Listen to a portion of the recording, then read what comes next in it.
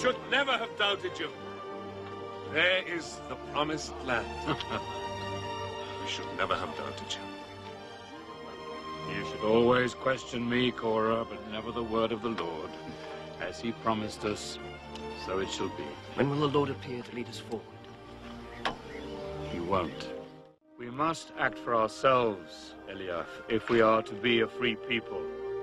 Joshua, select 12 men, one from each of the tribes of Israel. Lead them across the plain into Canaan. Look closely at everything you see, then return with your news.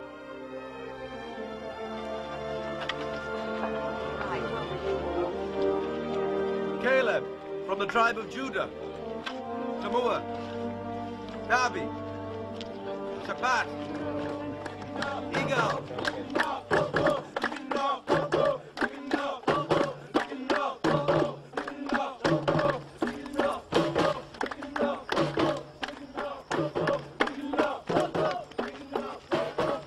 We will all die if we try to occupy this land. So, Naomi, are you too scared to lead us to the land God promised Abraham and Isaac and Jacob? I won't lead my family to certain death or enslavement. God will be with us. He will lead. Be reasonable, Joshua. We've spent 40 days here. 40 days. You saw the same things we saw. The city's heavily fortified and the people are strong. And they are so many, Joshua.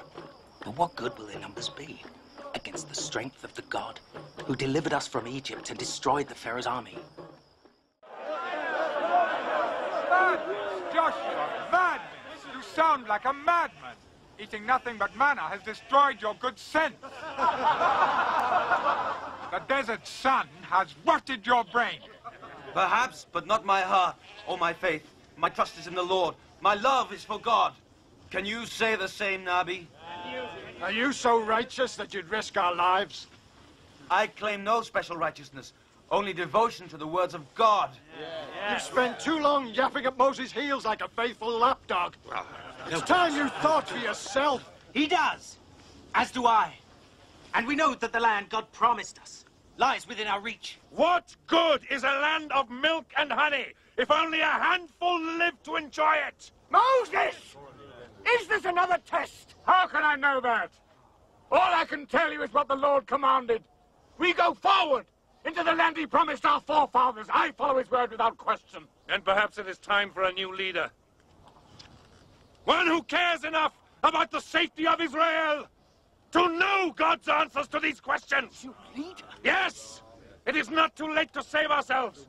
Better to go back to Egypt than to die here or on an Amalekite sword. They want a new leader, let us find him. I stand with Korah. I say we anoint a new leader. One who will take us back to Egypt and save us from destruction. They draw weapons. Is this killing of one another never to end? Or many more of us must die. Stop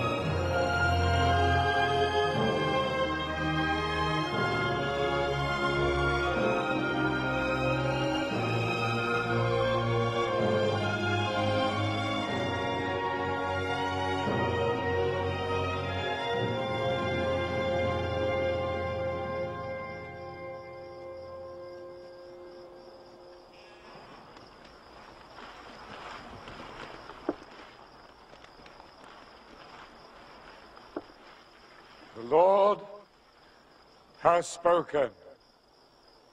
Hear his words. 10 times we challenged him and ignored his bidding. Yet even now, he will spare you.